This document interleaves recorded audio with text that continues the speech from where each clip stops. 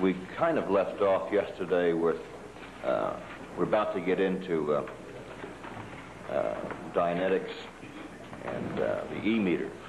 You can start there, or you could backtrack or start wherever you'd like. I'm just suggesting the Dianetics and the E-meter as a starting point, but the rest is up to you, sir. The E-meter would be fine. The E-meter was invented by a Volney Matheson about 1951. He was a chiropractor in Los Angeles, and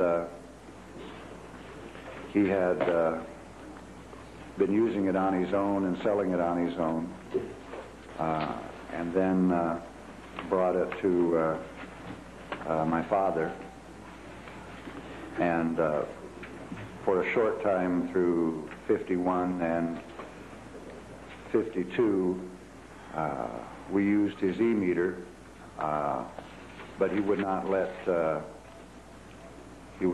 my father manufacture it, and my father also demanded royalties and a piece of the action concerning its manufacture and sale. So then, through the 51, 52 era, and I think possibly even into 53, we were having to purchase the E-meter through Volney Matheson. And but what happened here, it was used in early Dianetic auditing, but when Volney would not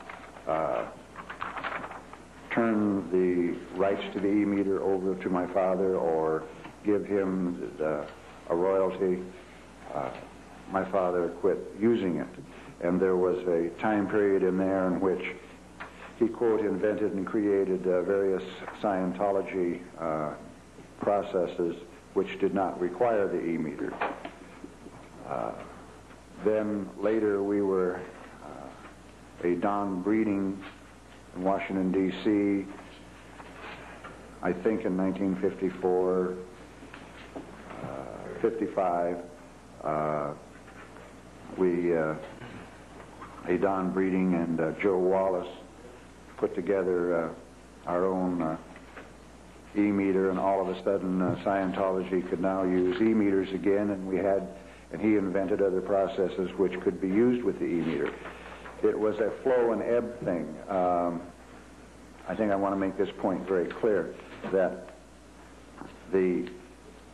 as long as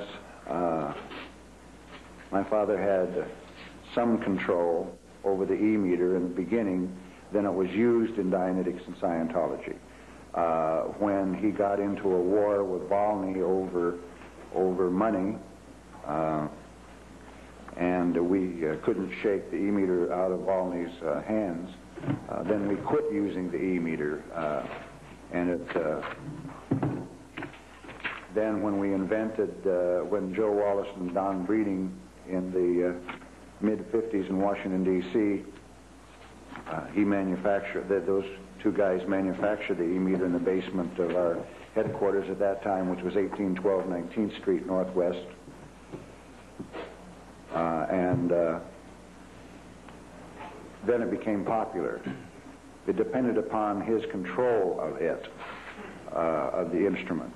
Did Mr. Wallace improve upon the E-meter, redesign it, or did he reinvent the mousetrap? Joe Wallace and Don Breeding made it solid state. Before that, the E-meter was a tube affair with a lot of vacuum tubes, and it was fairly good sized. It was about the size of, I don't mean this as a joke, it was about the size of a bread box. And then it also got to be great big projection jobs. And Volney kept getting more and more complicated. There were E-meters with double dials, with 4 dials, with enough switches and dials on it to confuse you for a week. But, and they got to the point, there were a few of them that were about 2 feet by a foot by, say, 18 inches tall. And it got to weighing maybe 10 or 15 pounds, which was kind of hard to lug around from one session to another, one auditing session to another. Is the E-meter a deeply religious symbol? If it is, I don't want to go into it any further. Or is it used for other reasons? Like a crucifix, maybe? Well, I'm testifying to the early days prior to, I believe, a court decision where it is now become a religious artifact. But in those days, it was not. So I leave that to your decision as far as to continue with it. But it was an E-meter was basically a skin galvanometer, a lie detector.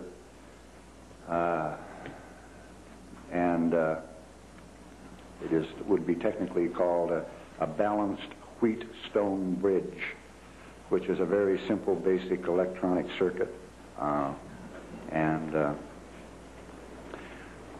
One of the main things that I used to remember about the E-meter was that our favorite electrodes, which we would hold on to, was Campbell soup cans, and Campbell Soup probably made a great deal of money from us. But there's a small, very small, at those days anyway, particularly the ones that plugged into the wall. Today they're battery powered, and the one that was designed and built in the mid-50s was battery powered. But the ones that plugged in the wall had a tendency to, because of the amount of very microscopic electrical flow through it, electroplate your hands. That is, that the tin covering or the metal covering of the Campbell soup cans would come off in your hands, and so your hands smelled pretty weird most of the time. That kind of covers the E-meter. But as I said, the point I wanted to make about the E-meter here is that it ran hot and cold with Dad, depending upon his control of it.